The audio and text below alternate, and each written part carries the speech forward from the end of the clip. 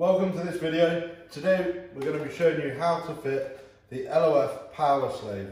The POWERslave fits all Td5 Discovery and Defenders and it makes the pedals super light. It's a nice upgrade. If you've got to change your slave anyway, it makes sense to do it. So, let's get it out of the box. Now, you'll notice on the box it says bed the clutch in for 3,000 miles before fitting. So if you're fitting this with a brand new clutch, we advise bedding the clutch in first before you actually install the slave cylinder. The reason for that is because the POWERslave lowers the biting point ever so slightly, and with a brand new clutch the biting point could just be a bit too low. So you're better off waiting and installing this after the clutch is bedded in. So what tools you'll need to fit the POWERslave.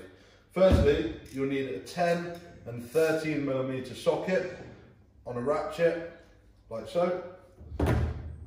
You will need a 11mm spanner for the bleed nipple, and you will also need a 13mm spanner for the pipe union. In addition, you will need some brake fluid, and you'll also need a little bit of brake hose, washer hose, 3mm diameter, just to help bleed up the slave cylinder. So, fitting the POWERslave. First of all, you need to climb under your car and locate the slave cylinder. Slave cylinder will be pointing forwards towards the engine, and it will be located between the gearbox bell housing and the engine itself. Once you've located it, you need to start by cracking the feed pipe.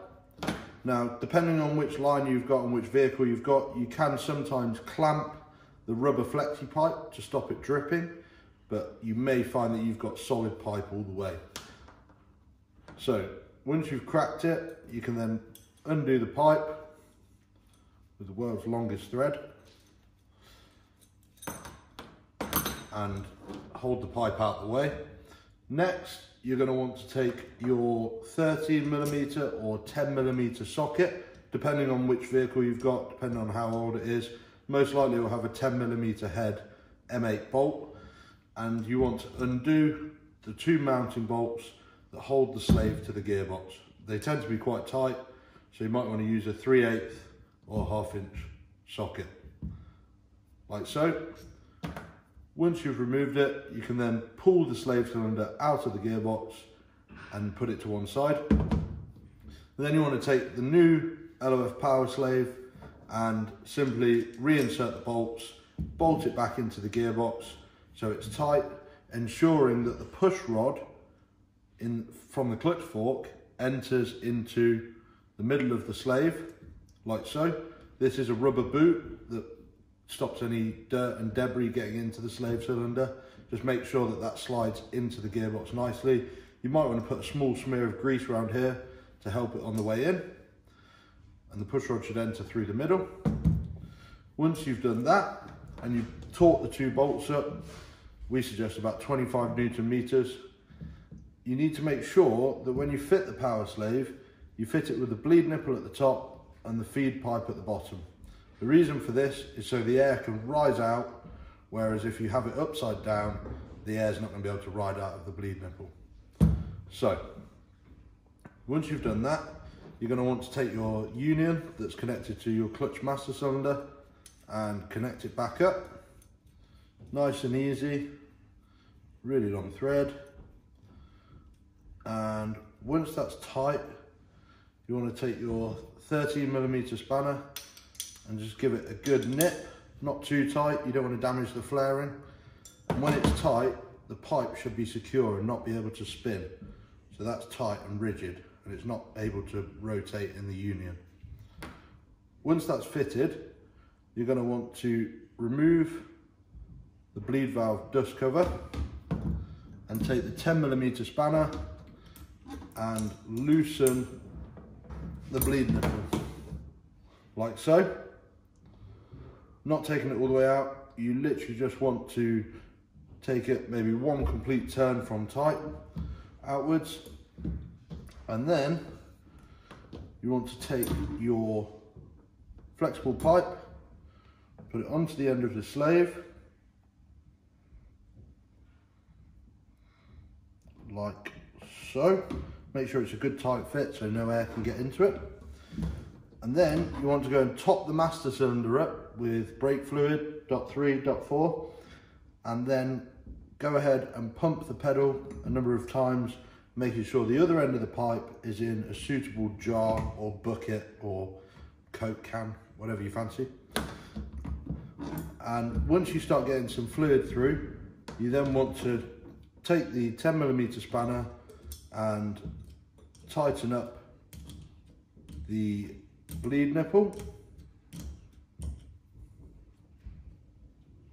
like so. Once it's tight, you could do with the second person to jump in the car and put their foot on the clutch pedal, making sure to double check that the fluid level is always topped up. Once the second helpful apprentice has applied a bit of pressure, simply crack the bleed nipple, listen for any bubbles and tighten it back up, and then tell your assistant to lift up the pedal. Once the pedal's lifted back up, they can then go straight back down onto the pedal. Then you crack the bleed nipple, fluid comes out, and you tighten up the bleed nipple again before the person lifts their foot off the pedal. You need to repeat this several times, and then when you feel like you're getting a good pedal, take it for a drive, see if it will drive, try and engage the gears. If you have any problems, what you might want to do is make sure that the slave cylinder is in the horizontal position or slightly vertical, which may mean raising the front of the car. The higher the angle, the easier it is for the air to travel out of the bleed nipple. So that's a top tip for when you're bleeding it. Td5 Discoveries especially can be a pain to bleed.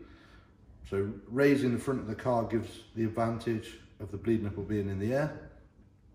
Once you're happy with it and you think you've got all of the air out of the system, make sure that both the unions are tight, and then take it for a drive. So, bit of troubleshooting with the PowerSlave. If you've got any issues, first one would be that the biting point is very low. Now, that can be down to air in the slave cylinder. So, a couple of things to check: that you've got the bleed nipple at the top. Next thing to check is that the union is tight and the pipe can't be rotated. Sometimes the flaring on the end of the pipe can be crushed, and so it won't give a good seal, so it's worth checking that. And another thing is if the clutch isn't worn in enough. So if you fit it with a brand new clutch, that can give you the lower biting point as well. Another trick for getting the air out of the system, if you feel like you might have some air left in there, is to actually wedge the pedal down overnight, and that basically allows any air to rise out of the clutch system. So that's a good trick. On the Defender as well, if you'd like to raise the pedal height at all, you can actually do so with the lock nuts on the master cylinder. This is located on the bulkhead in the engine bay. You can actually move the pedal height, and you want to send it backwards towards the radiator on the two 30mm lock nuts. You can see in the PowerMaster video how to do that, but you want a 13mm spanner, and you can adjust that and wind it back. And then that's pretty much it. Right, and that's our video on how to fit the LOF PowerSlave. If you've got any questions, feel free to send us an email, and if you're happy with our service and the product, feel free to like, share and subscribe. It'd be much appreciated.